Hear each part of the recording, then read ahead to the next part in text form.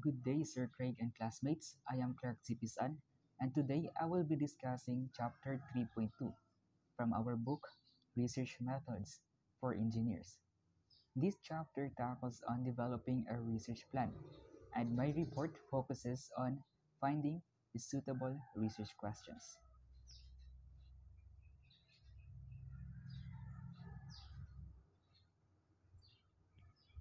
So, as we all know, research is a systematic process of collecting, analyzing, and interpreting information or so-called process data. And even in our formulating research questions, we need to undergo several steps and procedures. So here are some of the process. First is identifying your research topic. Second, specifying your research problem. Third, determining your research purpose. And last, fourth is developing your research questions. So the first step is identifying your research topic. So before we start on our journey on conducting a research, first and foremost, we need to identify the topic that we want to study. This may be a broad subject matter that needs to be investigated. So it is preferable that the topic that you want or you choose is related to the field of your expertise so that you have already background knowledge and skills on the topic that you have chosen. So, in our end, as electrical engineering students of NERSU, we are interested on the topics that are in line with our discipline, which is engineering. So, the second step is specifying your research problem. Specify what research problem you want to investigate. These are the areas of concern or the conditions that needs to be improved. So the literature review or the archival of literature is very important during this stage.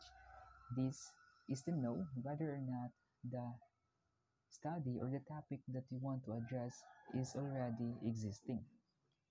In review of related literature, we can browse, for example, in the internet or look for recent journal papers, maybe in the library. So a good scientific paper will include a discussion of the results and some suggestions for further work on some related topics. This is an excellent opportunity to develop a research question. It may be that the further work section of the paper clearly indicates the nature of further work required, and the further research question can be developed directly from the work. So what does this mean? So this means that when we are doing our research study, it does not depend on the background knowledge and skills of the researchers, but also we can look for alternative, for example, some resources on on the internet for some related topics, or for example, in the library for some recent journals. Also, we need to make sure to check if the previous researchers continued their research theme. So, for example, you have a research theme that is somewhat the same from the previous researcher's theme. So, as researchers, it is our responsibility and duty to investigate whether or not the previous researchers continued their study. So, it is not unusual because it at least takes 6 months from submitting your papers to be published. So maybe the span of 6 months, the previous researchers continued their study. So the third step is to determine your research purpose. So what is the research purpose? So it is the intent or the objective of your study. It should answer the questions. Is the topic important? Is there significance in conducting this research study? Or is it researchable? Or can be investigated for collection of data? So these are some of the questions that need to be answered when you are doing or when you are formulating your research purpose.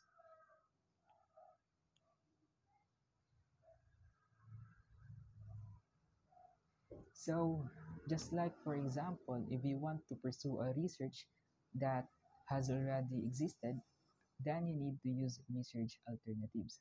So below on my PowerPoint presentation are the distinguishing features that allows additional developments in the same theme. For example, if you have the same theme with the previous researchers and you want to pursue this study. So first is different equipment, which allows improved accuracy and or independent validation of the previous results. Next is more powerful or more appropriate modeling tools, which will verify the results with improved accuracy and allow extended modeling beyond the initial results that were published. So these two features means that you will have better results because of the equipments that you will be using to improve your research study. So if you have those high-end equipments or you have the more appropriate modeling tools, then maybe you will have more accurate and improved results than the previous research study. So next feature is a different researcher skill set which allows the previous results to be reviewed and analyzed from a different perspective, and a unique cross-disciplinary team with a variety of different skills which provide new applications in different research disciplines. So these two features means that, for example, there is a study that needs the skills and knowledges of a mechanical engineer, and also it needs an assistance of an electrical engineer.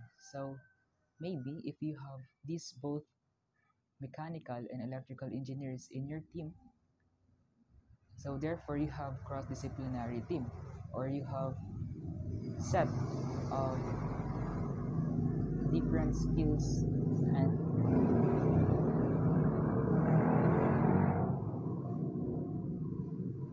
you have sets of different skills and knowledges from your members. So these features provide wider range of knowledge and understanding on the research and improve skills of the researchers because of the knowledges and skills from your members. So next is a novel idea to modify and improve the previous work.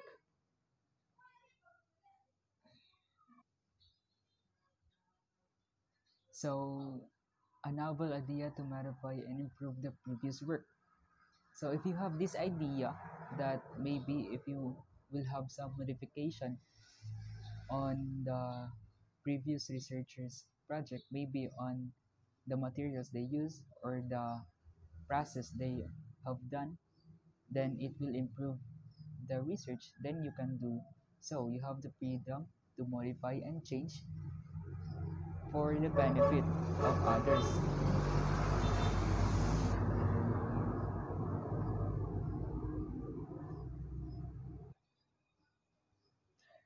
If the outcomes of the preliminary investigations are positive and encouraging, so then we can proceed to developing the research questions. So the research question becomes the guide for the research plan. It has the additional advantage of reminding the research team of the ultimate goal of the research. Any additional research directions, tools, etc. must be matched to the research question with the fundamental question: is this relevant to finding an answer to the research question?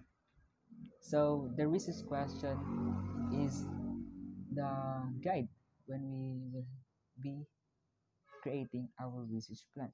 So the research questions focuses on mainly on the research objectives. So developing a research question is a typical strategy for concentrating a research project because research questions is the main focus of the research project. So next, so here we have some examples. An antenna team aims to design new antennas that will improve the range of small wireless sensors used in a nursing home.